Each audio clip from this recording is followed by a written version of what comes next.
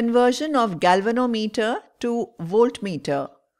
Aim: to convert the given galvanometer of known resistance and figure of merit into a voltmeter of desired range, say 0 to 3 volt, and to verify the same.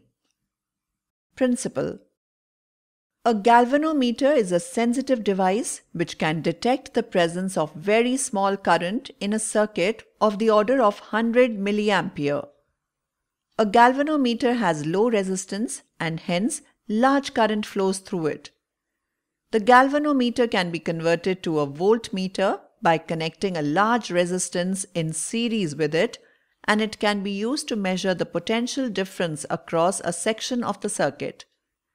This will ensure that the galvanometer draws very small current from the circuit. Hence, voltage measurement will not have much effect on the original circuit setup. If G is the resistance of the galvanometer, Ig the current required to produce full-scale deflection in the galvanometer, then the resistance to be joined in series with galvanometer to convert it into a voltmeter of range V volts can be found using the relation R is equal to V upon Ig minus G. Materials required: a galvanometer of known resistance and figure of merit, a battery eliminator, one-way key, a rheostat, a voltmeter of 3 volt range, connecting wires, a resistance box. Procedure: take a galvanometer with known value of resistance G and figure of merit K.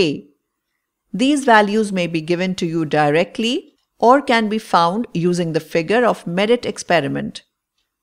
Note the total number of divisions N on either side of the 0 of galvanometer. Calculate Ig, the current required to produce full-scale deflection in the galvanometer, from the formula Ig is equal to Nk. Calculate the value of the series resistance R to be connected in series with galvanometer for the desired range V using the relation R is equal to V upon Ig minus G. You can take V as 3 volts.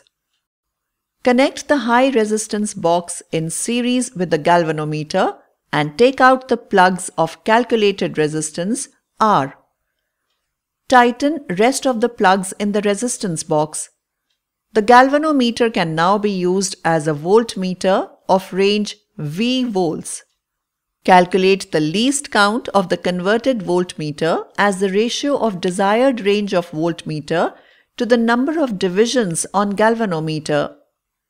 Here, least count is equal to 0.1 volt per division. For verification, arrange the apparatus as in the circuit diagram.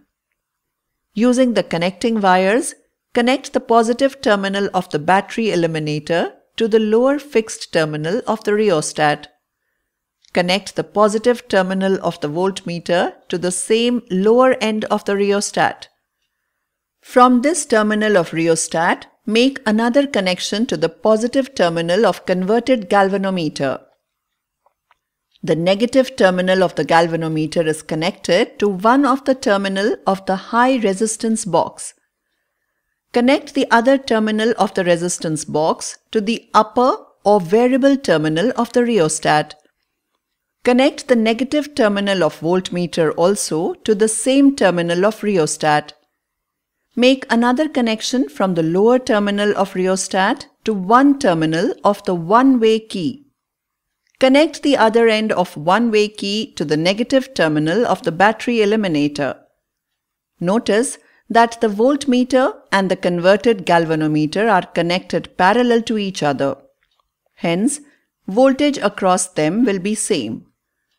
Now make sure you have taken out the plugs of calculated resistance R from the resistance box connected in series to the galvanometer. Ensure that the connections are tight and insert the key. Adjust the movable contact of the rheostat so that the deflection in the galvanometer becomes maximum. The rheostat here will act as a potential divider. Note the readings of the galvanometer and voltmeter. Convert the galvanometer reading to volts using the relation V1 is equal to number of divisions in galvanometer N multiplied by least count of the converted voltmeter. Calculate the difference between the readings of voltmeter and galvanometer as the error. Move the rheostat slider and take few more observations covering the whole range of voltmeter, that is 0 to 3 volts. Record your observations. Results. The conversion is verified as the error or difference in actual and measured value of potential difference is very small.